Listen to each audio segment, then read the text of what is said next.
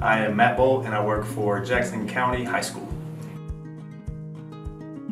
I try to be a very bubbly person. I try to make everybody feel comfortable and happy throughout the building, and so something that we've done with baseball, I'm also the head baseball coach, is try to keep everybody involved. And so the custodial staff, we've provided baseball t-shirts for them. Our ESP population, we've provided baseball t-shirts for them.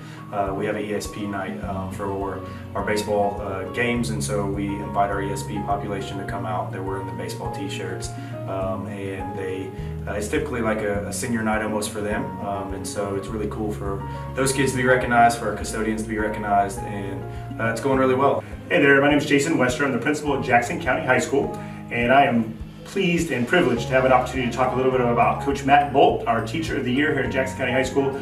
Coach Bolt has been on staff with us for several years and has been an exemplary model of educational excellence for our staff and for our students. The things that you immediately pop out when you think about Coach Bolt are the relationships that he's able to build with his students each and every year.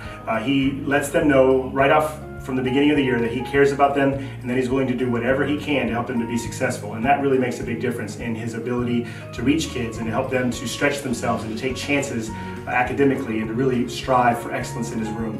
He is collaborative with his peers. He's willing to do anything to help out around the school. He's a positive influence on anyone he comes in contact with. He's got a great attitude about education and about kids, and it's just it's evident every day and in every interaction that you have with him.